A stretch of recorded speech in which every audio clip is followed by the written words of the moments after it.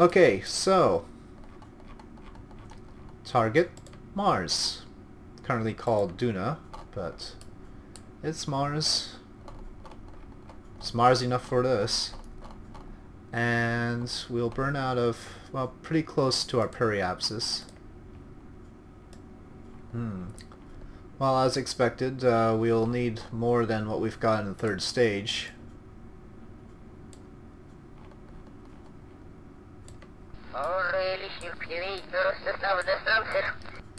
So what's our 1.9? Not bad.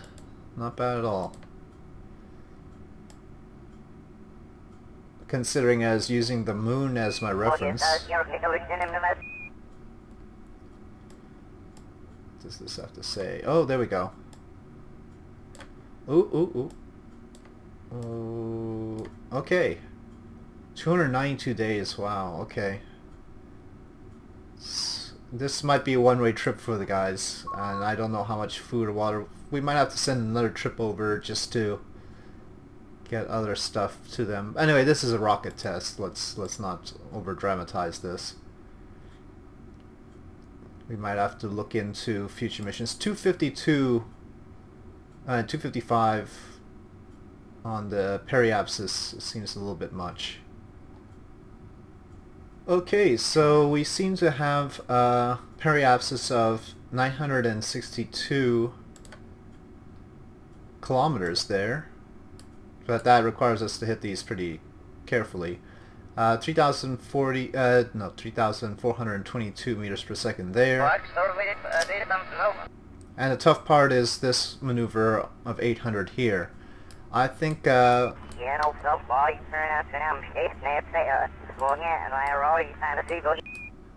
with those numbers we're just going to be going for Mars landing, and as far as the return goes, I think we'll have to make more tweaks to this whole thing to make that happen. What if we can land them on a Kethane patch, we can take off again from Mars and get them back into orbit around Mars. The only thing we won't be able to do is get them back home.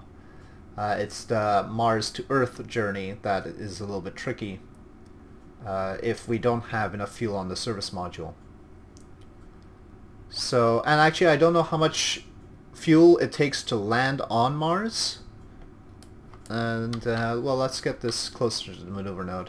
Actually, let's aim for the maneuver node first, so that the engine, the hydrogen boil off points us, settles the fuel in the right direction. But since I don't know how much fuel it takes to land on Mars, it might be that landing on Mars takes less than I think, and it probably does. I've got enough fuel in the lander to take off from Mars, just because when we fill it up again with the kethane and convert the kethane to methane, we'll be using that to lift off, and we need the fuel capacity for that. So the liftoff we've got, it's the landing that I'm not entirely sure about. I mean, obviously if we have enough fuel for takeoff, we have enough fuel for landing. The question is, how much spare do I have, and if I could have either gotten rid of that or used that in transit, then we might be able to bring them back. I mean, it's still possible. Probably not in one episode though. So you can see exactly how much maneuverability this has with the reaction power on the lander and the capsule. So clearly this was, yeah, I didn't overload this with reaction wheels. Though of course I should be using RCS for this part, but I also was spare on the RCS. Really, this is only enough to have a docking occur. So here you are. I mean, the upper portion looks a lot like the Apollo mission. Not too much different here. Except now with procedural parts, we can shove the life support stuff into a procedural life support tank instead of having those hexagon hex cans all over the place.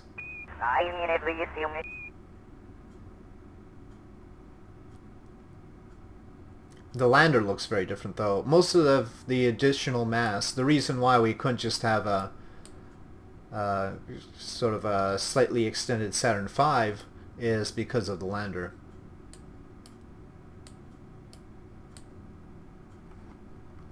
Okay, well I should have started out a little bit earlier.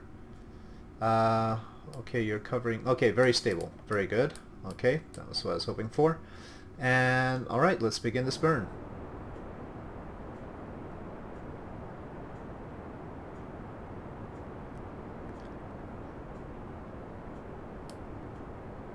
Okay, we'll expect this to be able to do most of the burn, then we're going to have to arrange for a docking between the service module and between the command module and the lander. And after we do that, we'll be able to do the rest of the burn for Mars. And you can see we were able to bring up 208 tons into orbit with the configuration of the C8 that I did. Alright, this is going to be a fairly long burn. Not quite as long as the second stage burn was, but still going to take a while. So I'll catch up with you on the other side. Okay, that's the third stage out. We've still got 587 meters per second to burn. That's not good. And it's also in the dark, which is not good. Our orbit is about a day. And you know what? I think I'm going to have the Kerbals hang out for a day in orbit and replot at periapsis in order to... Because if we try and do the rest of the burn out here, it's not going to be very efficient. It's better to have them go around and then burn again at periapsis, and that'll also mean that I can do the docking between the command module and the lander in the light, which is probably going to be helpful. Why do I see... this isn't very efficient, is it? We have some leftover liquid hydrogen, and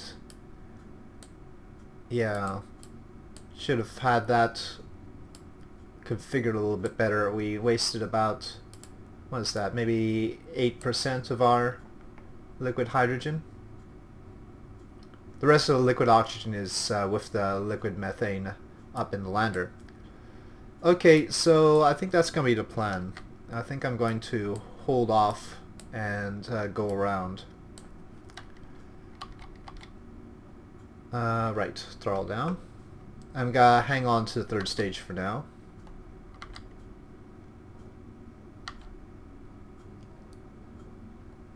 So yeah, 110 tons left so far. And in fact, the amount that we're going to send on our trajectory to Mars, with this rocket, is going to be more than the SLS will be able to lift using the Space Shuttle SRBs. So the basic configuration of the SLS can't get more than 75 tons into low Earth orbit.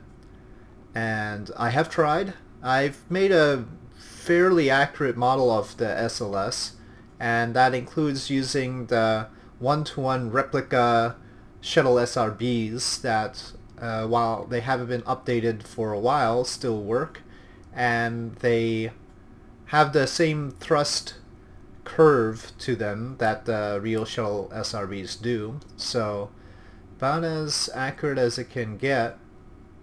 And yeah, I get 75 tons up. That's all I can do with the SLS in its basic configuration. The Block 1, I guess it's called. Okay, our tail is facing the sun. That's not very helpful. Where's Earth? I'm trying to find our planet here.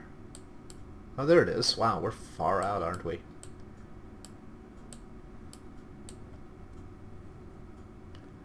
Cheat is probably not a very good thing to do with anybody at all. Obviously, we're hanging out in the radiation belts for quite a long time. So, yes, NASA will not be doing this little go around.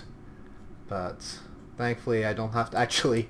Technically, it is implemented, isn't it? It's not implemented. It's got a placeholder in KSP Interstellar. You see, there is a radiation level reading here. Radiation status elevated. Actually, it should be much worse than that. But we'll let that pass.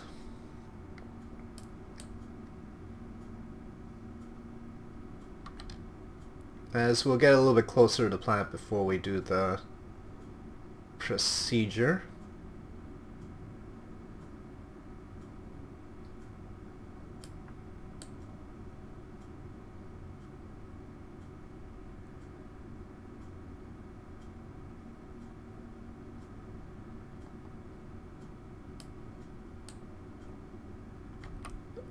Okay, I think that's good enough.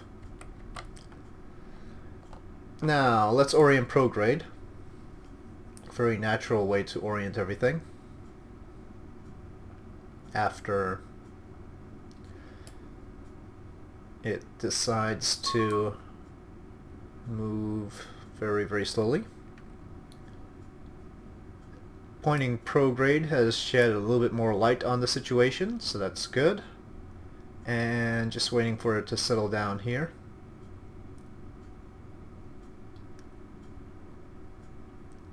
I think I've got to turn Smart ASS off, turn just SAS on, and now we decouple. There we go.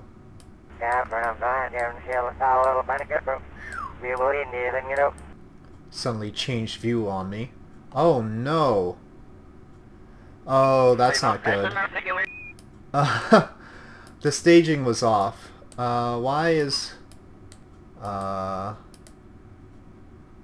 yeah, so we've lost the service module. Huh. That's a bit of a wrinkle. It's the wrong... Oh. Okay, so I have to switch to... Not that, not that, not that, not that. This.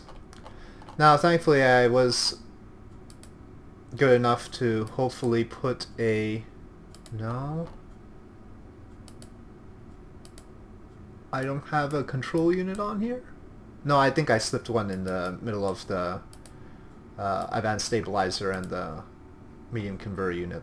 Let's see. Yeah, I should be able to do this. Well, I guess we're not going to have the service module fuel. That's going to cause a bit of a complication. And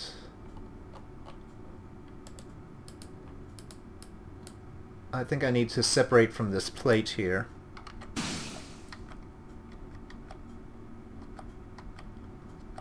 So doing this remotely.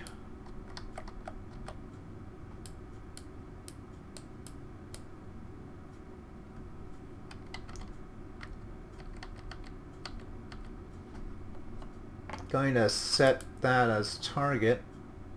I'm not going to actually use this. Oh yeah, I've got this display that I have no idea how to use. Let me not... Okay, I guess I can't get rid of it. Fine. I have not learned how to use that yet, even though I put that in this install. So, I'm not going to do that yet. Glad to see that the RCS is at least working.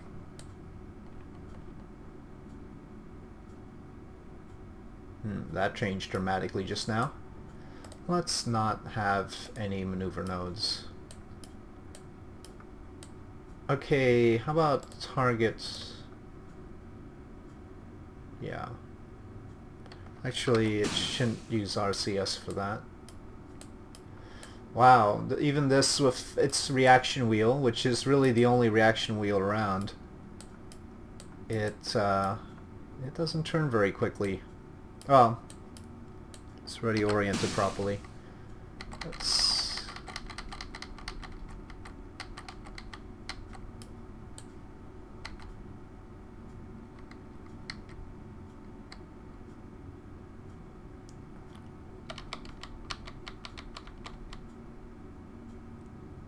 I think I'm just gonna knock the plate out of the way. Okay. We're gonna pretend that that's gonna be good enough. I think it will be. So I'm gonna switch to the... not that, not that, not that, not that. There we go. Fortunately, we still have some... Do we not have hydrazine in here? I forgot to put the hydrazine tank in here. Okay. So actually, we are going to let the other portion do everything. Set as target. I'm gonna take this as far as it can go, even though we're quite obviously in trouble right now.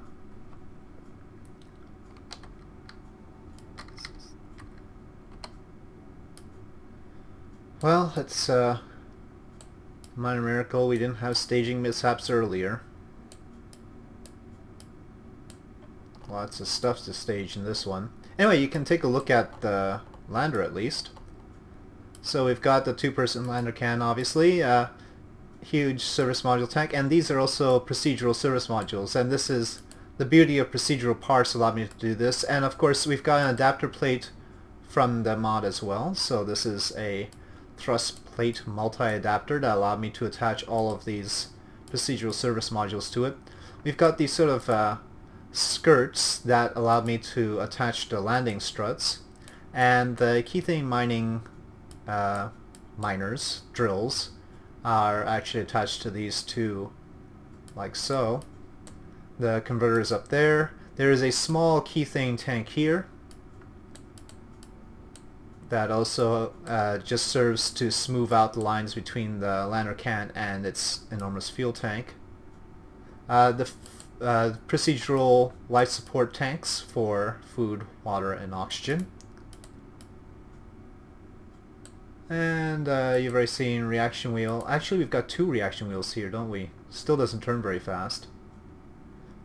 And yeah, I think that's... Oh, and of course keything detector. Can't forget that. Oh, there's... I forget what... universal storage. Yeah, universal storage was the only place I could find decent fuel cells. So we've got fuel cells from universal storage here. Needed fuel cells. Not many mod makers make fuel cells for some reason. Maybe because everybody just goes to universal storage.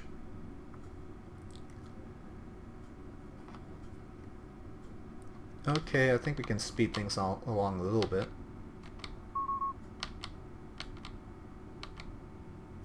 Of course, with the hydrazine situation the way it is, can't go too fast.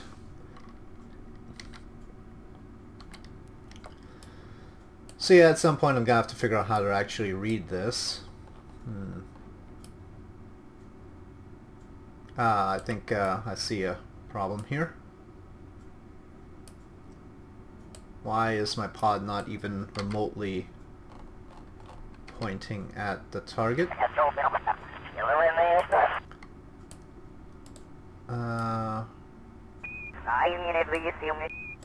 Yeah, you two. What do you think you're doing here, huh? Yeah, target. Do you guys have no reaction power at all? Uh-oh.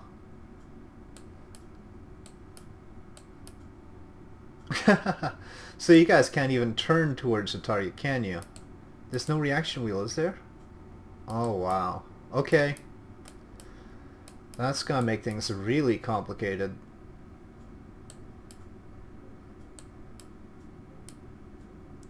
I don't know if I have enough RCS for this sort of thing. So we're going to have to sidestep it a bit.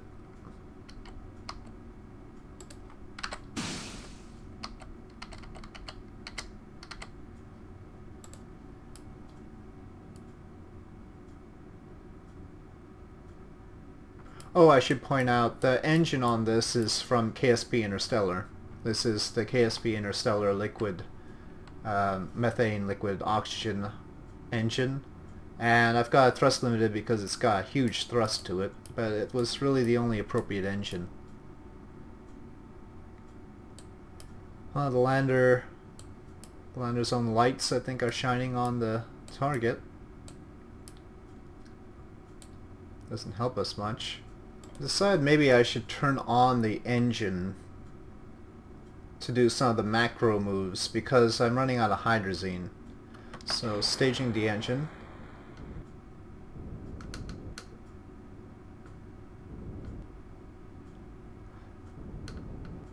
It's got it's not actually configured for engine igniter, so that's why I'm relighting it with impunity.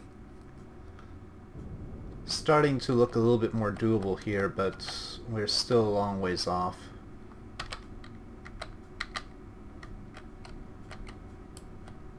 And it's a little bit hard because the capsule is pointing in the direction opposite to the sun.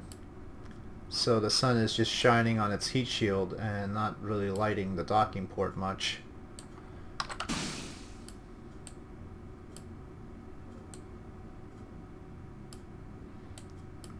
And funnily enough, of course, the landing lights on this are pointed downward, so it only shines on the capsule when I'm pointed the other way.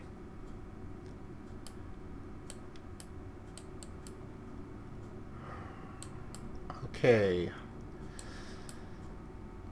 This looks tough.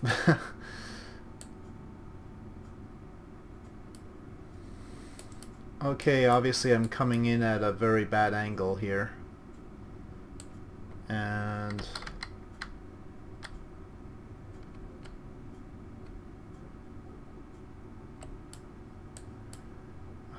not much I can do about that now.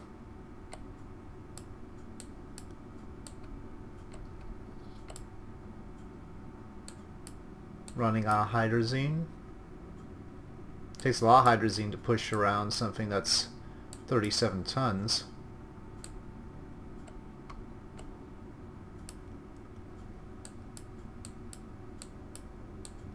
Probably not using it correctly. Doesn't seem like the pod wants to bother with pointing at us at all. And our current orientation doesn't really help.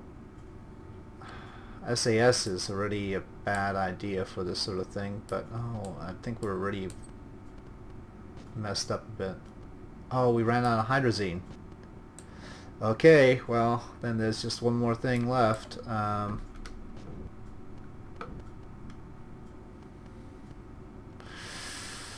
Oh, we're at an angle. There's no way. And we're just completely missing now.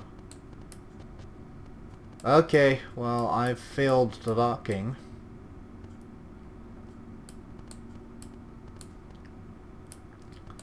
These poor sods are probably gonna have to be rescued at some point. I'm gonna take the hydrazine off.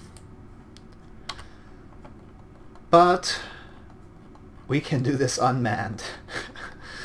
We'll have to rescue Jeb and Bill. But I want to see if this works. So we're gonna take whatever we can and go to Mars with that.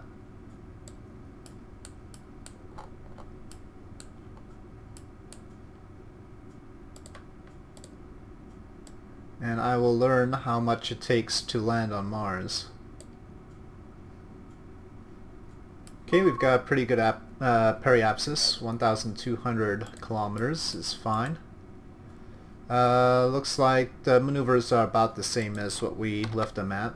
And we're just going to be doing it with the lander's engine. Trying not to knock the pod, but considering how hard it's been to actually dock up with it, I don't think that's too much of a problem. Let's point towards maneuver node.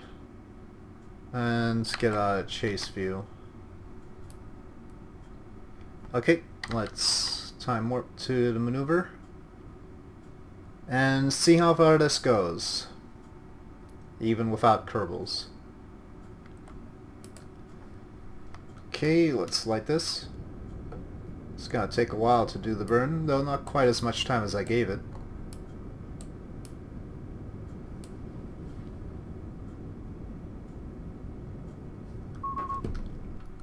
Okay, let's see how close we're getting here. Well, let's just do the rest of this.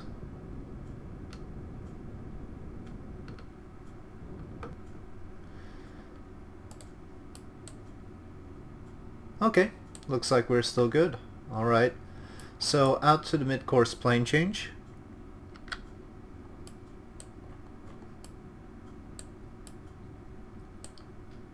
Yes, let us depart without any Kerbals. Oh well. Okay, we're back, and it's time for the mid-course plane change.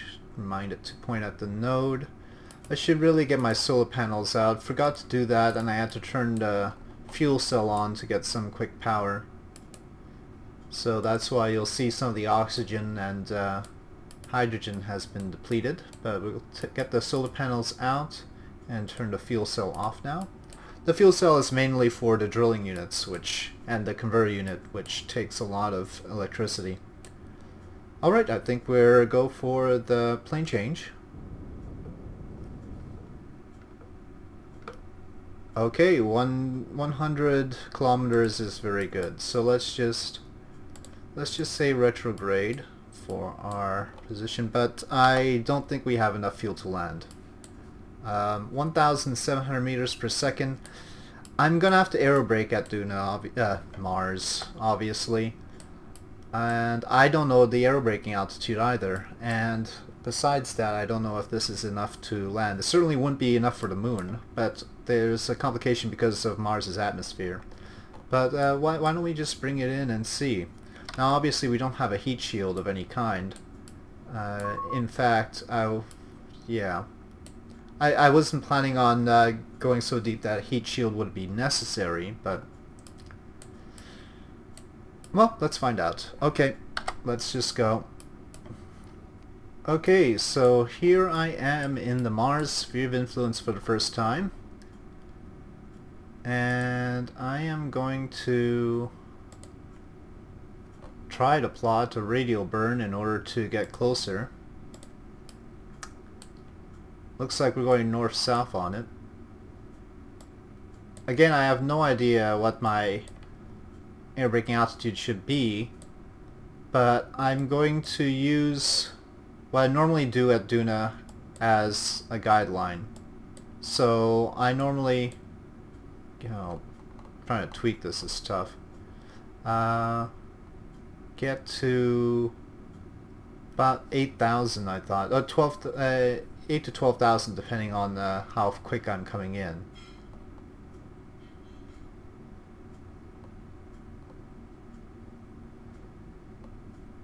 It's tough to tweak it that close. Either goes too little or too much.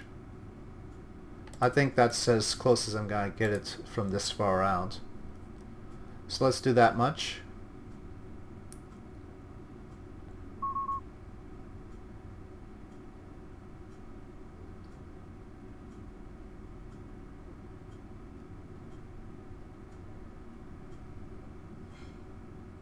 Okay.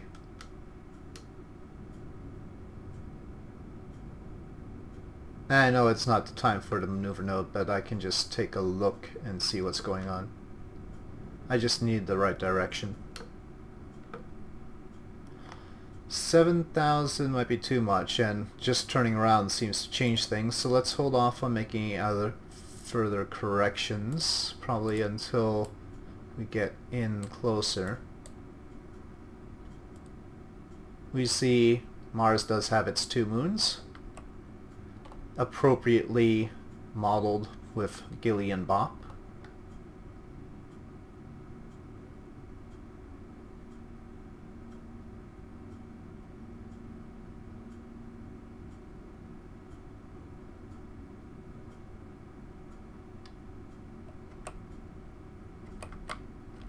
Okay, let's try this. Wow, we're going 3,800 already, and we'll be much quicker there. Hope there's enough atmosphere to Mars to Maybe I should just leave it at this. Though 7,000 seems a little bit tight.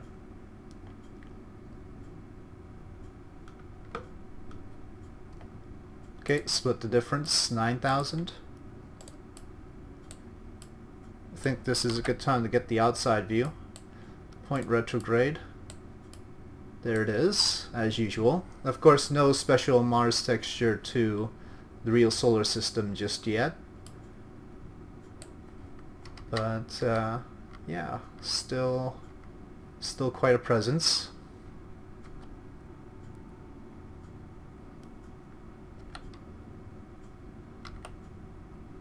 Ooh, what's this cloudy?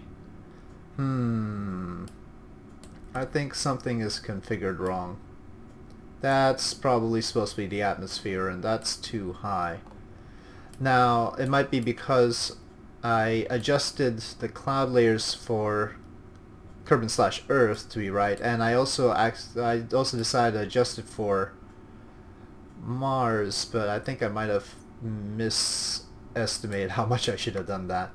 Okay, well that's probably my fault, so don't take that as anything to do with anything else. So we'll just ignore that for now. It shouldn't affect where the atmosphere is.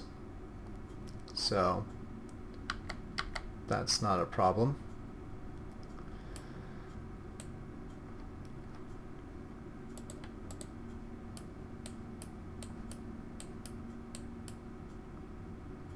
Guess we shouldn't have landing gear out during what is essentially a re-entry situation.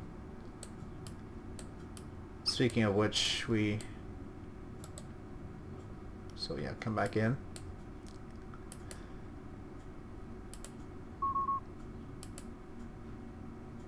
Gonna monitor the temperature on this service module, let's say.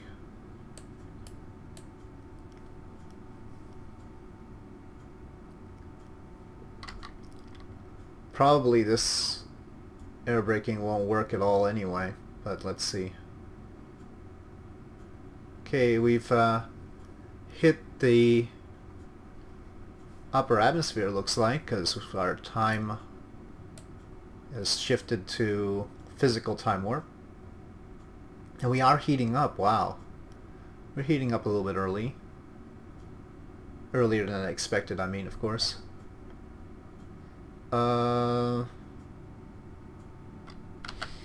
Maybe I should reconsider my very low periapsis now.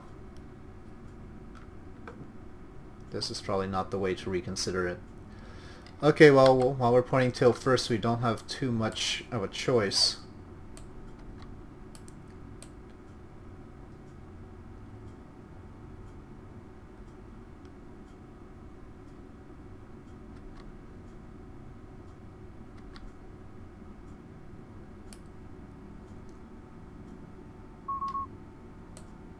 We are pointing tail first, aren't we?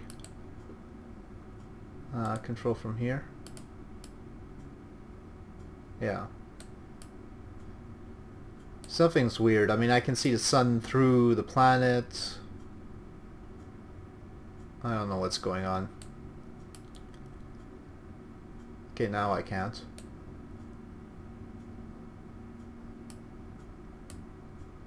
Still increasing in speed, so atmospheric drag isn't a huge thing yet, but temperature wise we have warmed up quite a lot already.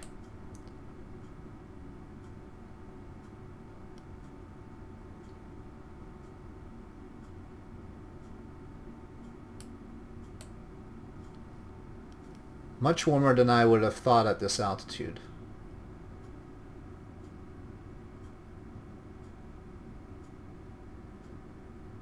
Especially since we're not slowing down.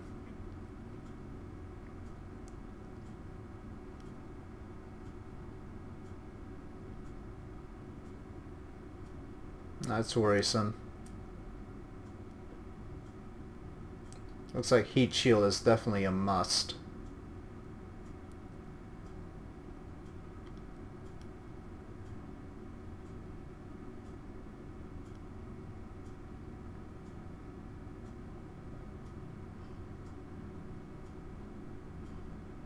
Well, this is probably going to explode and fall into bits, but maybe we'll get to see whether one of the bits ends up in an orbit or not. We'll see.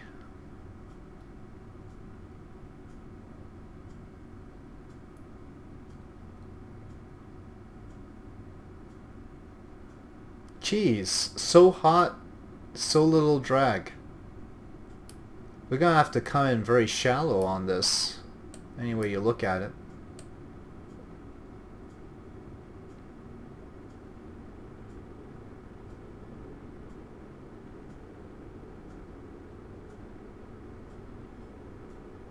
Definitely.